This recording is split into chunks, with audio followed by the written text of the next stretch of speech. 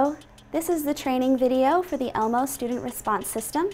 When you first open your Student Response System box, you'll see this carrying case, and in the carrying case you'll find your clickers, batteries, a screwdriver, a wireless adapter, and your software CD. Each clicker takes 2 AA batteries. Use the supplied screwdriver to tighten the back of each clicker. The wireless adapter lets the clickers communicate with the computer. This will go into your computer. And so we'll install the ImageMate Accent software. Make sure your document camera is disconnected during installation. Insert the CD into your computer and start installation. Click Run Startup. Choose your language.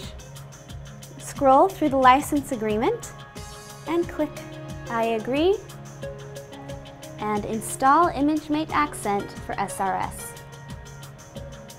And close. And that finishes the installation.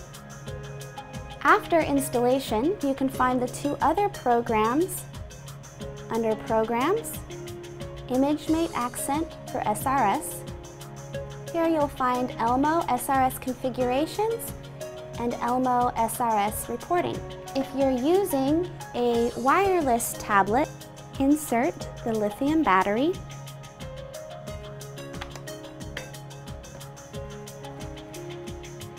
Insert the battery into the pen. Then you'll charge it for 4 hours using the USB cable.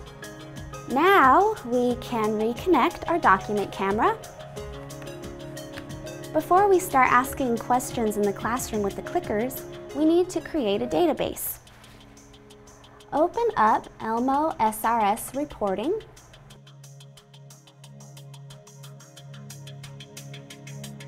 Click on the SRS tab.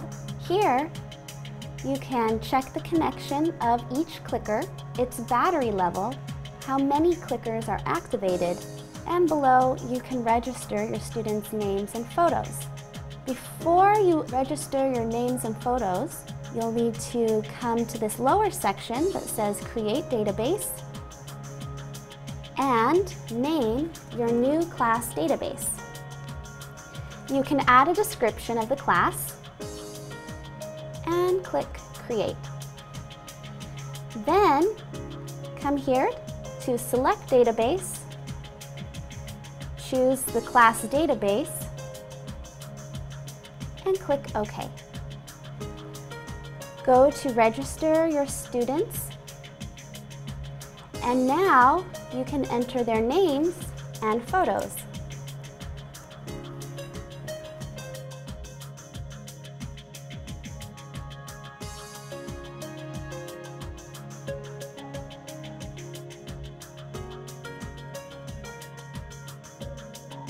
Click Next Student and continue on until you're finished entering your students.